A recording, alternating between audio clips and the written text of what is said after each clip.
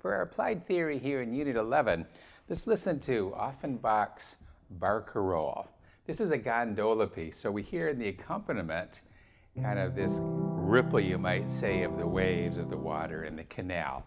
So our rocking chord accompaniment here is going to take that eighth note to quarter note grouping in our 3/8 or 6/8 time. 1, 2, 3, 1, 2, 3, 1, 2, 3. And of course that'll be down, up, drop. We drop in and then come up.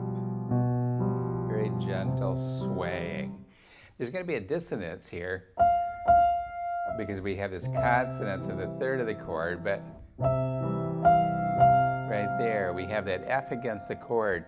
And at first that sounds kind of harsh on our ears, isn't it? But it's a tension which resolves.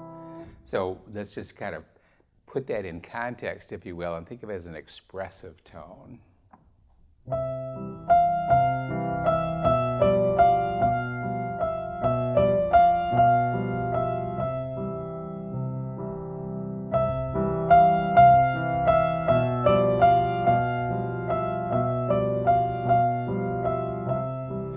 Harmonizing in thirds.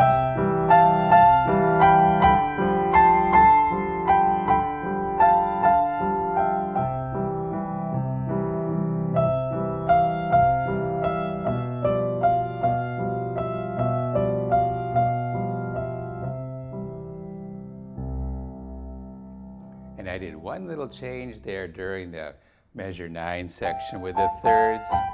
Here we're going to the leading tone, aren't we? So in the left hand, instead of doubling that leading tone to leading tone, instead I'm using the alternate version of the 5/7 as we saw before.